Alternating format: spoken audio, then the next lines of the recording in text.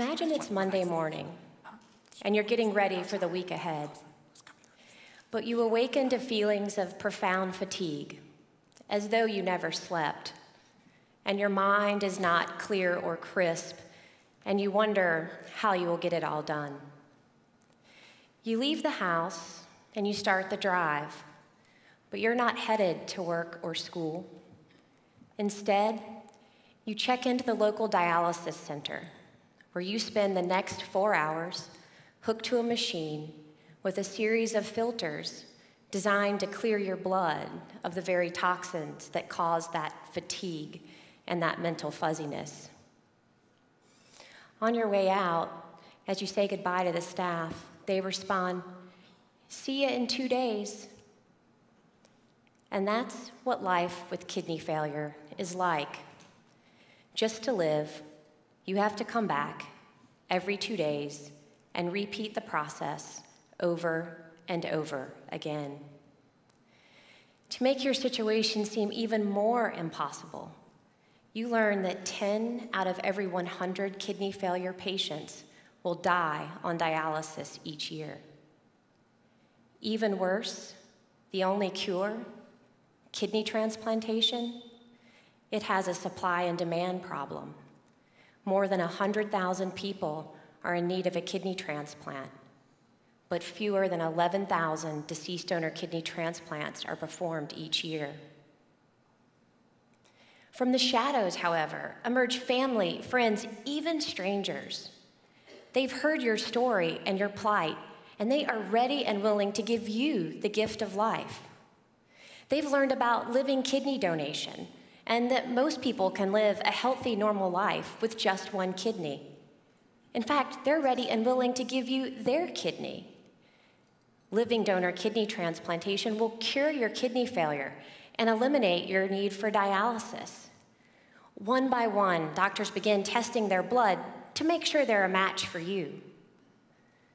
One by one, however, they are eliminated from donating to you because of blood group and tissue incompatibilities. There are no matches, and you are left to wait for a deceased donor kidney to become available. The wait, you ask? How long? 8 to 10 years. And you remember, 10% of kidney failure patients will die each year waiting. You feel so alone, wondering if you too will die while waiting. You're not alone. Many individuals in need of a kidney transplant have a willing but incompatible living kidney donor. In fact, almost half of people who volunteer to be a living kidney donor will not match their intended recipient. This is because of differences in blood groups and tissue types. You wonder, is there a solution? There is a solution. In fact, it's what I do. I'm part transplant surgeon and part matchmaker, if you will.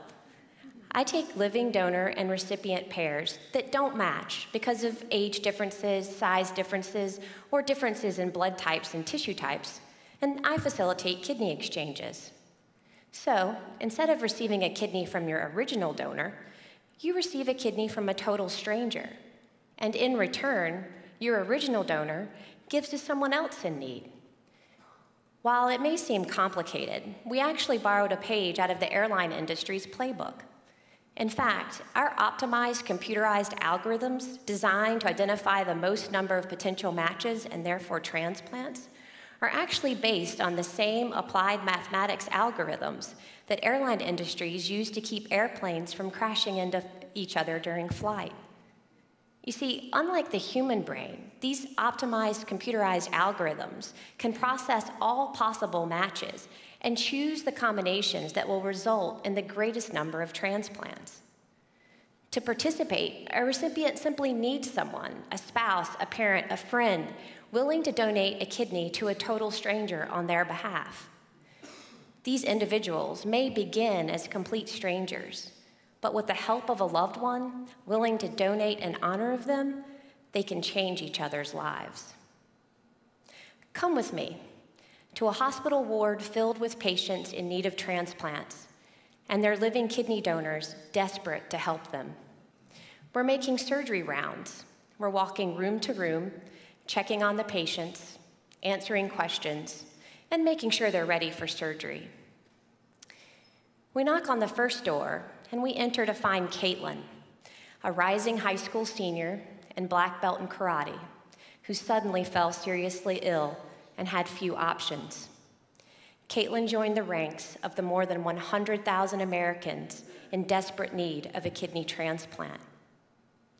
At Caitlin's side is her dad, Earl, who's ready and willing to give her the gift of life. Earl, indeed, is both a blood group and tissue match for his daughter, Caitlin, but is 25 years her senior. And Earl knows that by participating in the exchange, Caitlin stands to benefit by receiving a kidney from a much younger stranger. And just a few doors down, we enter to find Pastor Derek. Pastor Derek has been waiting some time to donate his kidney in honor of his friend Michael, with whom he was not a tissue match. You see, Michael already received his kidney transplant as a part of a different leg of the chain. Pastor Derek is simply paying the gift forward by donating in honor of Michael, and in so doing is keeping the chain alive and passing the gift of altruism on to the next person in need. And just next door, although neither of them knows it, is Allison, a wife and mother of 3, who will be receiving the pastor's gift of life. This young mom is receiving Pastor Derek's kidney because her cousin Courtney, with whom she was not a blood type match, came forward and volunteered to donate a kidney on her behalf. And although none of them realizes it, cousin Courtney's kidney is destined to provide high schooler Caitlin a fresh new start on life. In fact, a 20-year younger kidney than her dad, Earl, could have given her. And in Caitlin's honor, Earl will donate his kidney, setting off the next series of exchanges. And just like that, a string of strangers changed each other's lives simply by changing the conversation from donating directly to their loved one to donating in honor of their loved one. Although they all began as strangers, the relief and gratitude are palpable, and you can see etched into each of their faces the realization that they have each become a part of something bigger than themselves. In one day, multiple lives were changed. 2 transplants were made a reality, and no one was left to wait for a deceased donor kidney to become available. So simple, yet so profound. Donor exchanges like this one have the potential to revolutionize how we match those in need with potential donors, and could double the number of live donor transplants performed in this country each year, from 6,000 to 12,000.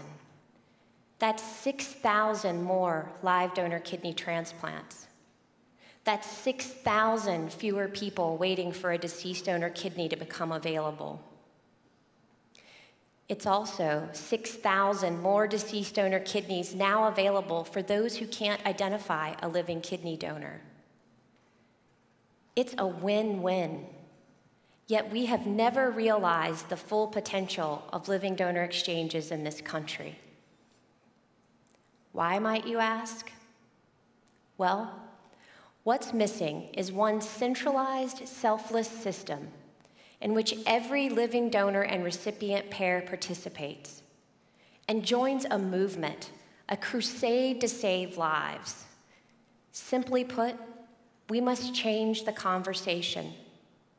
We must move from an opt-in system in which living donor and recipient pairs only participate when absolutely necessary, when their blood groups and tissue types don't match, to an opt-out system in which we assume altruism, in which every living donor and recipient pair participates regardless of compatibility.